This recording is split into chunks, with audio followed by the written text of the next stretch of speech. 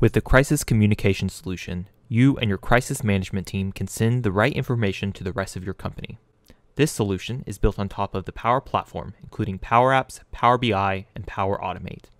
In this demo of the Crisis Communication Solution, we've embedded it inside of Teams to make it easier for users to access the information where they already are. In the Personal Crisis Communication app, users can get to all the information they may need, whether it's emergency contacts, company news, helpful insights, links,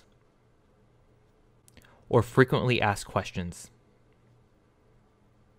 Additionally, a user can make a request to the central crisis management team and even send alerts to others where they're working from. For example, the Share Status feature lets you alert others where you're working from. For example, I may be working from home for the next 2 days, and I want to alert this team. Additionally, you can set up the auto response for your email all within this application. Now, if you and your crisis management team want to alter this information, you can use the accompanying Crisis Management Admin app. We've pinned this app within a Teams channel that the Crisis Information team owns. Within the Crisis Communication Admin app, you can do things like add additional company contacts, news, tips, links, and frequently asked questions.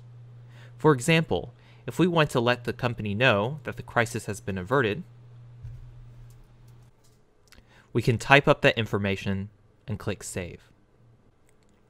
This will put the content within the end user application and also send a push notifications to all of your users.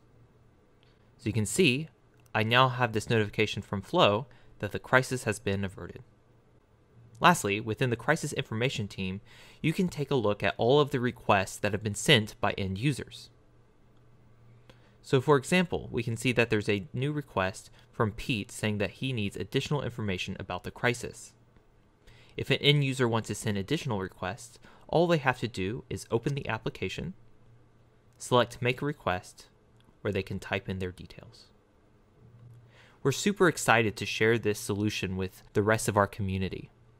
To learn how to deploy this app and to get the available assets, follow the link below. We'd love to hear about your experience deploying this application and customizing it for your own company needs.